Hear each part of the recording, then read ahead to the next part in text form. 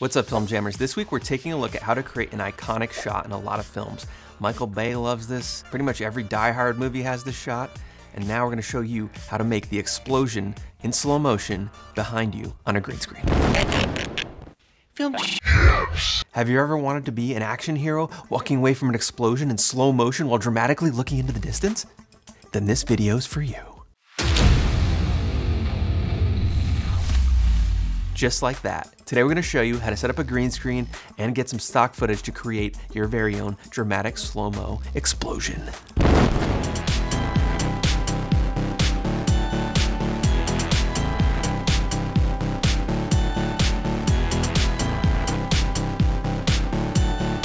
All right, we have our model, Jillian. You might remember her from the episode on creating light beams. She's back, she's ready for action in 2020. She's getting some pigtails put in her hair. This is Brianna's creation. I'm not sure what she had in mind, but something's happening over there. Brianna, anything you want to add about the makeup and the look here you're going for? I'm just trying to make her look as badass as possible.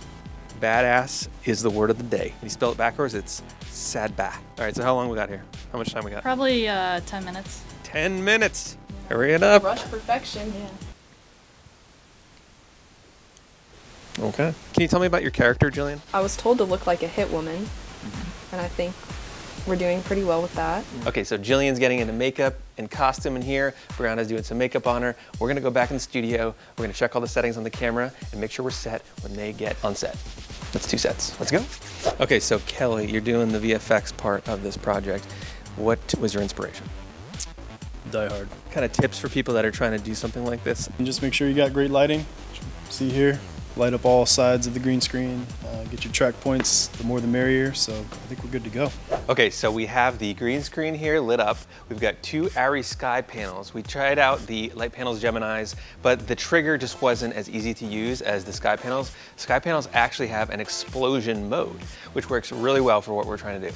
So what the explosion setting does is it gives you a big blast of light and then it slowly fades over time, which is called the decay. So when our talent's walking through the green screen here, we're gonna time the explosion so it goes right in line with the visual effect we're gonna put in there. And that adds a practical realism to the shot. Instead of just keying an explosion behind her, using these practical lighting effects adds a lot more to the organic feel of the shot. We've got tracking markers on the green screen back there so that when the camera is moving, we'll be able to track those in post. Lighting up the green screen, we have 2 8-foot Quasar crossfades. They're set to daylight. And then we've got 2 4-foot Kinos lighting our talent. And then when the talent walks by the camera, we also have a 1x1 light panels Astra that's gonna light them up and just give them a little bit of extra light as they walk through these lights. So they're not completely dark at the end. We're shooting on the ARRI Alexa Mini. What we're gonna do is shoot it in 2K. That lets us go up to 200 frames per second. So we're recording in ProRes 4444XQ. It's a very high quality format and it's gonna give us a lot of range when we're doing all that green screen keying. It really makes a big difference for hair and fine tuning adjustments on your key. So shoot in the highest quality format you can. So our first take here we have set for 140 frames per second, so that's pretty slow. Now we're gonna go in here and make sure our shutter speed is set to 180. That's really important. You don't wanna get that flicker or that kind of stuttery look. So make sure you set your shutter speed to 180.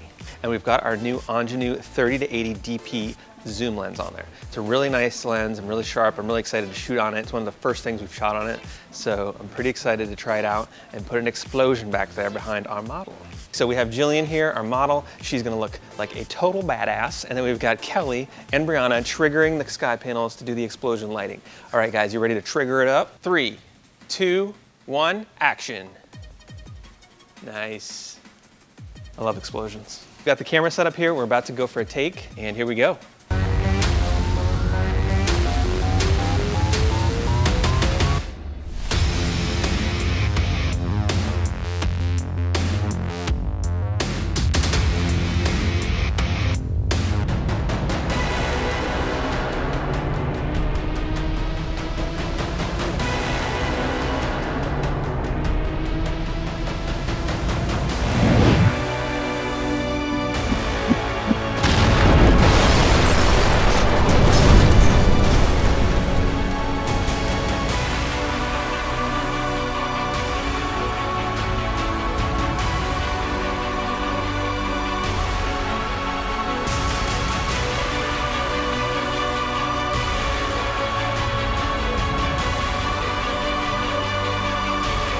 So what we did there was we created a plate shot, and then Kelly added in some Action Essentials fire effects. We put about 5 different fireballs from the Action Essentials pack in there to create different explosions in the background. And then we color graded the plate shot to Jillian's green screen shot, and then we added some warmer layers of correction as well so that it all blended together. And then we also had some particles in there as well to just add a little more realism to the explosion. Another little interesting note, our dynamite didn't quite land in the spot where we wanted it to, so Kelly cut out the dynamite and then animated it down right to where we wanted it to land and start the explosion. And it's 1 a.m. What do you have to say about that, Kelly?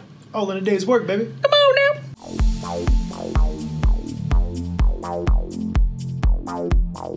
How'd you feel about the shoot today? I think it was probably my favorite one yet. For real. Well, that's great to hear. I'm glad you're able to come out again and join us. That's some of the footage happening right behind us. This is like Film Jam's inception. We're inside the episode while the episode's being edited. Don't give it away, Brianna. All right, I need a ice pop break here. All right, Jillian, so give some tips for people going out there trying this for the first time. Well, you definitely have to be in the right place at the right time and know your counts, which is exactly what I tried to do.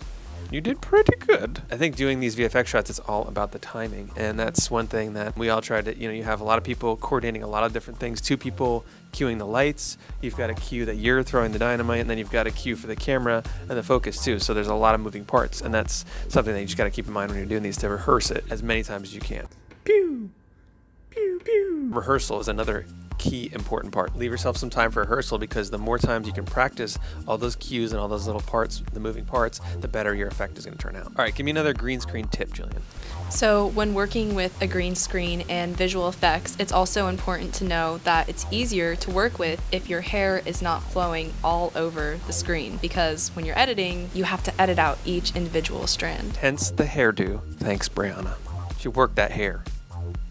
One of the keys to doing this is setting up a light that's going to act as your explosion flash. And another important element is either shooting a plate shot for your video to have the explosion happen in, or find some stock footage that matches. If you can also practically have some debris flying through the air, that's another thing that'll add some realism to the shot. All right, Film Jammers, I hope this tutorial was helpful on how to create a dramatic slow motion explosion shot for your films. Creating VFX shots like this are a lot of fun, and making them realistic is really the trick, but you can add a really dynamic element to your movie if you do it right. And of course, if you have the practical effects to create an actual explosion behind you, that's definitely the way to go. But this is a quick way you can do it fairly inexpensively, as long as you have access to a green screen. If you found our tutorial helpful, please make sure to like and subscribe for new videos every Tuesday and Friday.